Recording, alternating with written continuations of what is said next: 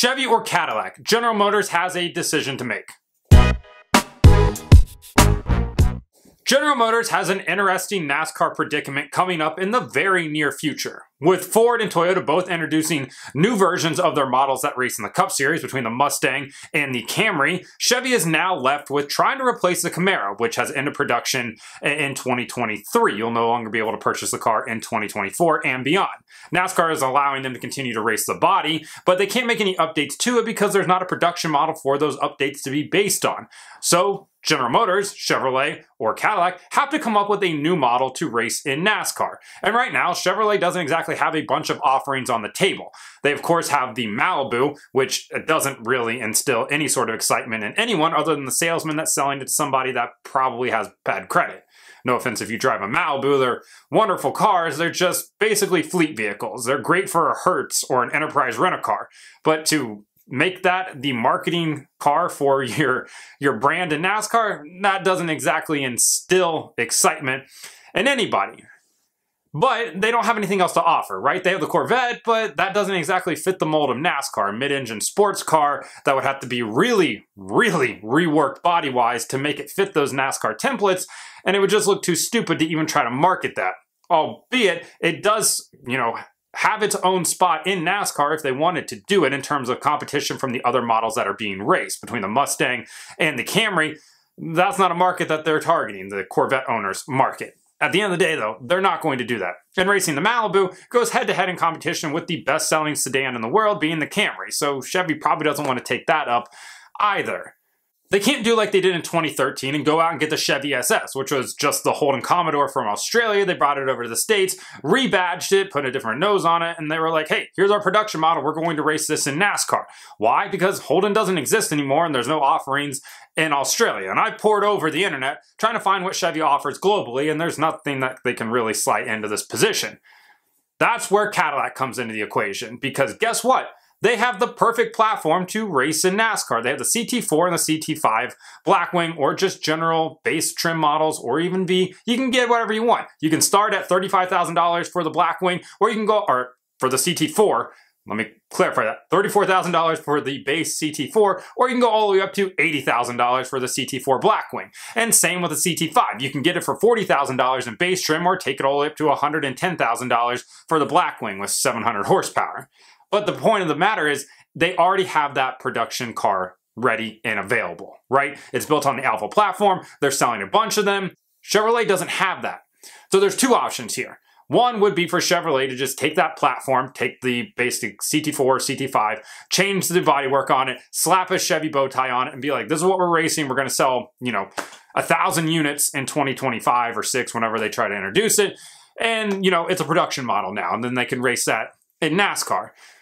Or they can swap out the Chevrolet brand and put in Cadillac. And I know, that's blasphemous. That's enough for people to come at me with torches and pitchforks. People on the internet, not happy anytime I suggest that. Their solution, though, is to bring back the Chevelle or the Nova, which that doesn't make any sense. I do always love the bring back Pontiac one, because I would love to see Pontiac come back. RIP to that brand.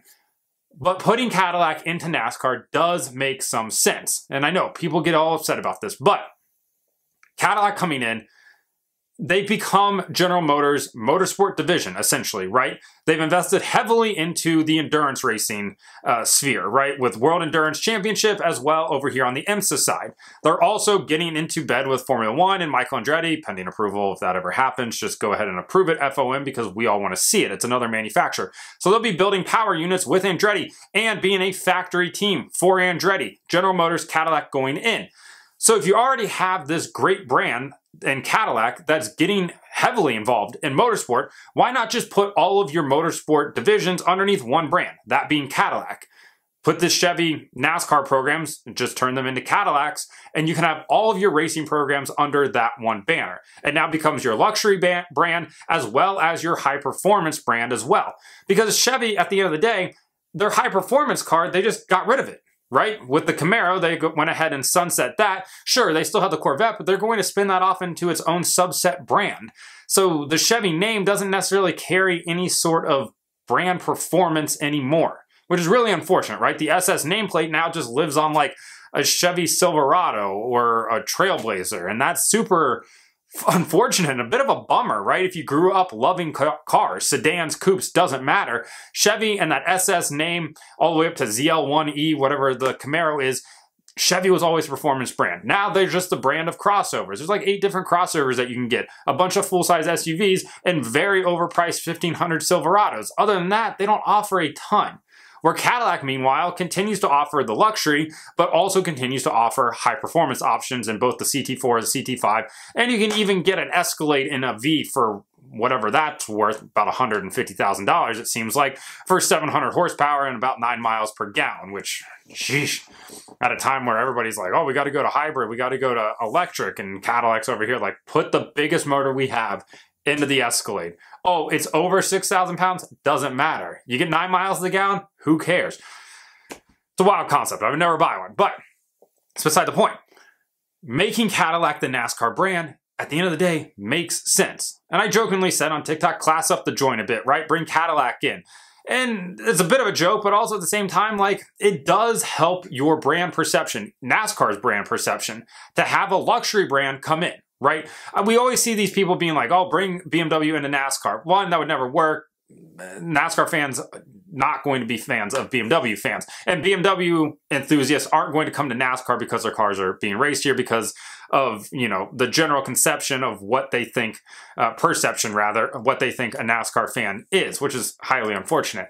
But you could attract a different audience by bringing Cadillac in. And it's something that they might want to consider, right? Jim France probably desperately would love to see Cadillac come in, just because of his road racing background and how much he loves sporty cars. Having them come in definitely helps try to bring some of that maybe IMSA audience over, which there's already a pretty decent crossover there for the most part, but there's some diehard NASCAR fans, there's diehard IMSA fans as well. But there's also fans of Cadillac as a brand. And even outside of NASCAR or even this country, outside of the NASCAR, you know, viewing audience, if people see Cadillac come in, they're like, oh, you know, I drive a Cadillac, maybe I'll tune in and watch and see what they're doing.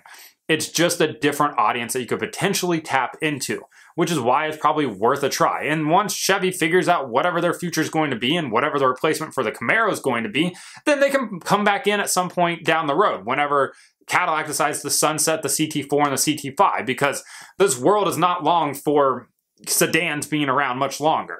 At the end of the day, I mean, it's just kind of the nature of the beast and sort of where the car market's going. It's really unfortunate as a person who absolutely loves high-performance sedans and cars and coupes and everything that's not a crossover.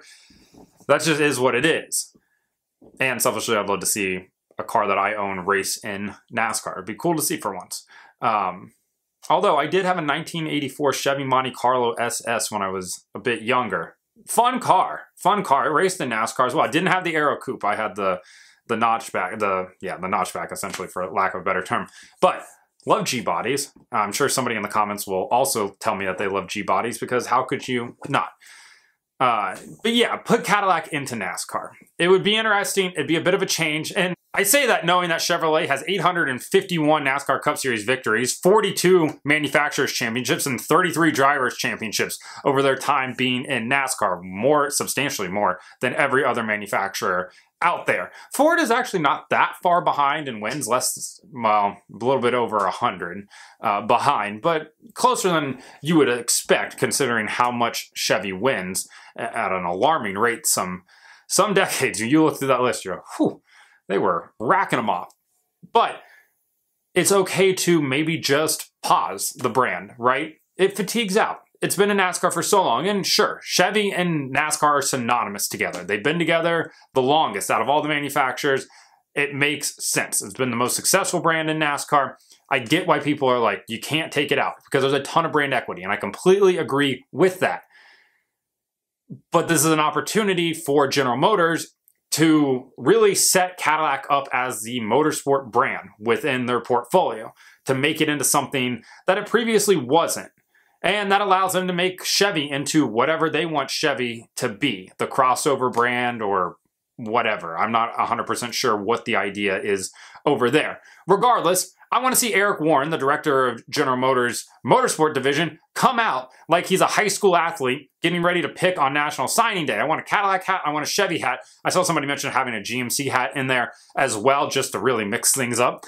And then he picks which one he's going to put on, and that's what the brand is going to be going into the future. regardless, make a decision sometime because they're going to, Chevy that is, desperately want to make a change after they see what happens with the new Ford body and the new Toyota body.